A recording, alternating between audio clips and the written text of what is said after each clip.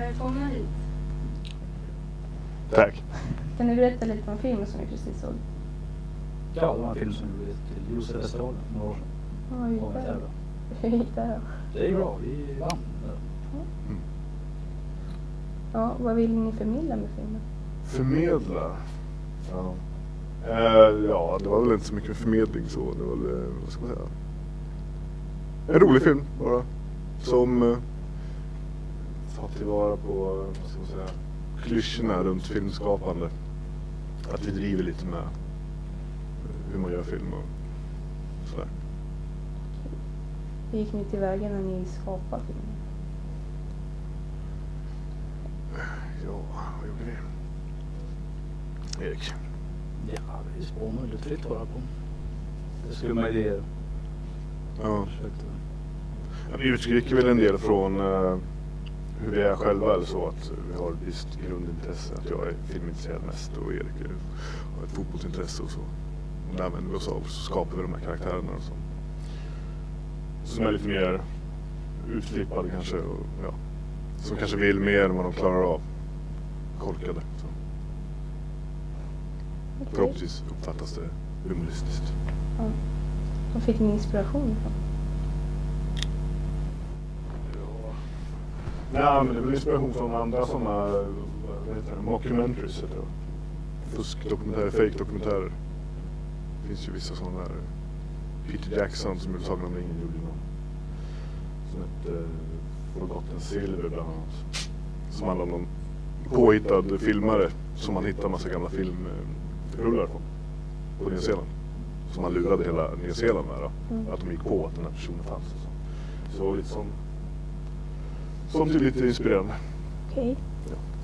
Vilken är tidernas bästa film och varför? Plan 9 from Outer Space. Ja, det kan man. Av Edward D. Wood Jr. Varför det då? För att den är den absolut sämsta filmen som gjorts. Därför är den bäst. För att det visar att man, även om man inte har pengar eller resurser, så kan man göra film i alla fall. Det gäller bara att ha en idé och vilja. Lite dogmafilm. Ja, men ja, den är ju en science fiction-film som är helt jätteusel. Trådar på rymdskeppen och så. Men det är mest tanken som han hade, att han ville skapa någonting, han gjorde det. Genom att han snodde pengar från kyrkan och allt möjligt, tror jag. Ja, det låter bra. Ja, men efter sin död så har han ju fått väldigt mycket fans och så han gjorde det. Trots att han blev utskälld och ansågs som den sämsta någonsin. Så det är inspirerande. Har ni några nya projekt på gång? Ja, vi har jobbat med en långfilm nu i ett par år som säger, det baseras väl löst på just den här Pax Hibiscus-filmen som vi såg precis. Och som handlar om då en filmskapare, en musiker och en fotbollsfantast och en lurvig räv, maskot. Och som åker ut för att sälja in en stor äventyrsfilm till svenska folket. Och som innehåller allt det där som vanliga svenska filmer har. Exploderande zeppelinare, flygödlor och ja, lite halvgalen humor så. Hoppas vi att folk kommer tycka. Ja. Vad är era drömmar? Vart vill ni nå med ert filmande? Ja, det man skulle vilja göra är väl, man skulle vilja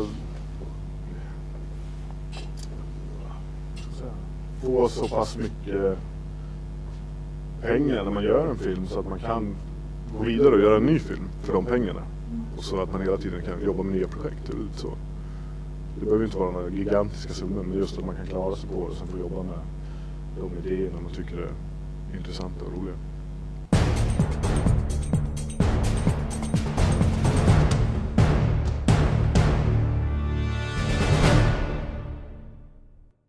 Nu har det blivit dags för filmpanelen att säga vad de tycker om filmen. I panelen idag sitter Karin Schill och Robert Jonsson. Pax Hibiscus Elysium Forte är en dokumentärfilm som visar den oglamorösa vardagen för en filmare. Jango Film uppvisar ett brett genrekunnande i filmen och jag fastnar särskilt för Robert Jonsson och den otroliga nazistskattens hemlighet. Den enda frågan jag ställer mig är: när kan jag se den filmen på bio? Och Karin, kommer du se den med mig? Ja, men det gör man väl. Ja. Jag tycker att filmskaparna visar prov på stor kunnighet om olika genrer. De har stort tekniskt kunnande. Och de blandar slapstick-comedy alla Charlie Chaplin med filmtrailers som för tankarna till Indiana Jones och Sagan om ringen.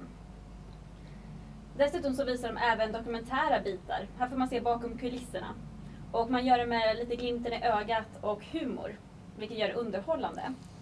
Så jag tycker deras största förtjänst är att de visar att man med väldigt små medel kan hitta kreativa lösningar som gör att det ser proffsigt ut i rutan. Och jag tycker det är synd att de då inte får mer stöd för sina filmskapande. För det här, jag skulle vilja se mer saker av dem.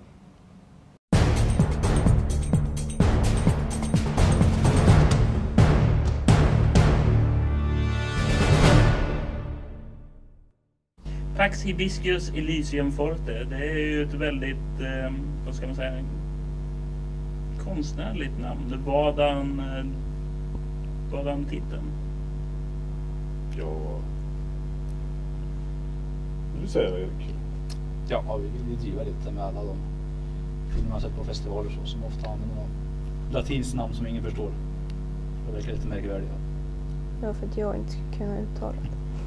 Så är det latin? Det är lite. Det är väl någon sorts latin. Påhittad, tror jag. Hibiscus vet jag inte om det... Hibiscus är ju väl en blomma. Ja, Bekant. ja, precis. Vad betyder det? Ja, ingen aning. Det är ju bara påhittat trams. Hur började ni göra film? Jag vet inte. Vi gjorde väl någon film. Vi visste väl att det var den här Josef-festivalen någon gång, tror jag. Så då tyckte vi det var kul att bara pröva. Ja. Så då gjorde vi några riktigt dåliga filmer.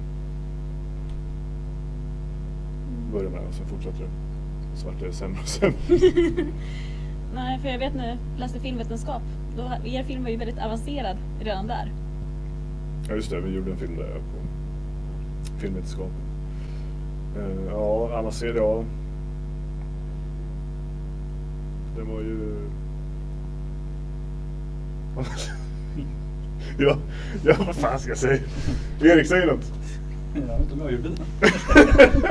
Nej, jag vet. Ja, just det. Nej, det har ingenting med oss att göra. Det var en film som vi gjorde med några andra.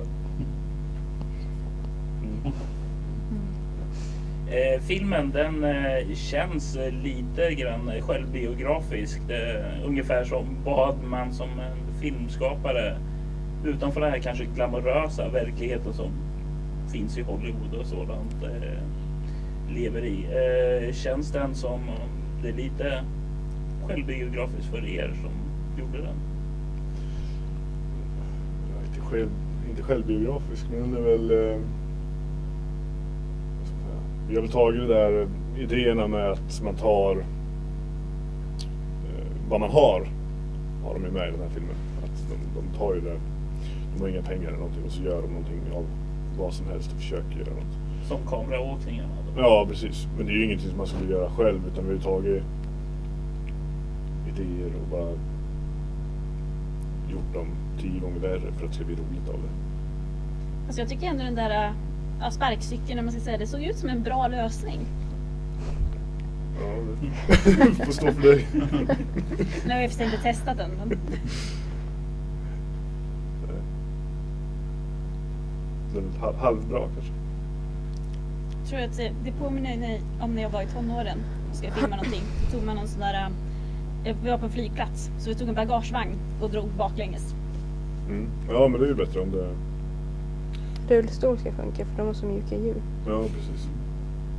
Kundvagnar kan gå ibland också om man har väldigt bra underlag. Om man har sånt koll som man har här i studion. Plant och fint så går det. Men det är inte så bra med asfalt, för skakar det bara och låter.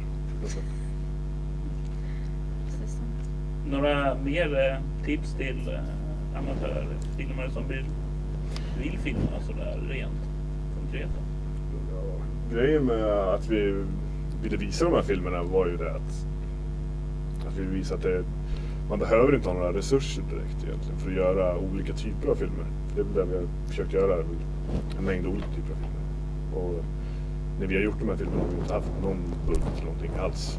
Men så man var lite kreativ och ta ett par gamla, vad ska man säga, gamla prylar från som man hänger gardiner på, gardinstänger. Så kan man få det att bli ett gevär till exempel. Man fuskar lite och man kan använda gamla IKEA-lampor för att göra schysst ljussättning fast folk kanske inte tror det. Så man kan göra väldigt mycket genom att använda lite. Och bara vara lite kreativ. Vad tycker du är schysst ljussättning? Jag tycker väl om när man jobbar mycket med skuggor och så, att man jobbar mer med mörker. Försöker få fram mörker istället. Att man ändå ser, men att man jobbar ner bilden lite. Väldigt snyggt. Gammal klassisk film noir. Mycket skuggor. Är några andra influenser än film noir? Ja, det är ju humor är något som både jag och Erik här har. Vi gillar väl sån humor som sticker ut lite annorlunda. Det är mycket sån Monty Python kanske. Och, ja, filmer som sticker ut och som man kanske hajar till lite. Att, så, gärna sån lite mörkare humor. Då. Som tur är i oturen. Ja, nej, det är ju mer en parodi på det här, den humor som vi inte vill ha. Den här rakt på sak humor, snubbla och slå sig och skratta. Så, det är roligare med den här humor som ligger lite under ytan kanske. Lite mer avancerad. Ja, avancerad vet jag inte, men ja, att den är... Att man får tänka lite, att inte bara kasta sig i ansiktet på en. Pajkastningshumor är ju inte lika roligt som att det händer något på insidan kanske. När började ni jobba ihop förresten? Jag kommer inte ihåg exakt när det var. Det måste ha varit... det började tidigt med filmtaget i gymnasiet någon gång. Då var jag med lite grann sådär. Annars med kortfilmerna har jag på med kanske 6 år eller något. Hur tycker ni om tekniken, ändringen i en film? För gymnasiet så kanske var en annan teknik på den tiden. Ja, det är väl det som är grejen nu, att ungdomarna nu har ju tillgång till allting. Så de kan ju göra film, bra film, genom att använda den utrustning de har hemma. De har ju redigering på sina datorer och kan få in allt material man kan fota och få in det direkt i datorn. Det hade ju inte vi när vi var yngre. Så att, och därför tycker man ju då att ta tillvara på det, att ni har den tekniken och gör. Hur gjorde man film på den tiden då? Ja, men då fick man ju använda, satt vi ju första filmerna vi gjorde på gymnasiet då fick man ju sitta med 2 videoapparater och spola fram och tillbaka och spela in. Så det var ju ganska mycket jobbigare. Du är inte bitter då? Nej, jag är inte alls bitter över att alla har tekniken rakt in i handen bara direkt. Att man själv är gammal gubbstrutt. Ja, på tal om just det här med ålder och filmskapande. De flesta filmfestivalerna är ju nissade mot en viss ålder. Finns det några filmfestivaler som man kan liksom överhuvudtaget delta i när man är över 25? Ja, de här Josef-festivalen går ju upp till 26 tror jag. Till och med 26. Och vill man vara med på festivaler, det blir större festivaler, så att det ställer ju en del krav på att det måste vara bättre filmer, och ofta är det även att man måste få ut det kanske på riktig film och sådär. Så det blir dyrare och större produktioner på en gång. Men å andra sidan så räknar väl filmerna med att man ska komma någonstans kanske när man börjar komma och närma sig 30. Kanske man kommer lite längre än vad vi har gjort. Men det finns ju, och även internationellt så finns det mycket festivaler att skicka till. Så att letar man runt lite på nätet bara så finns det massor. Är det någon festival vi kommer få se er på snart? Nej. Nej, det är väl om vi får iväg den här långfilmen som vi jobbar på.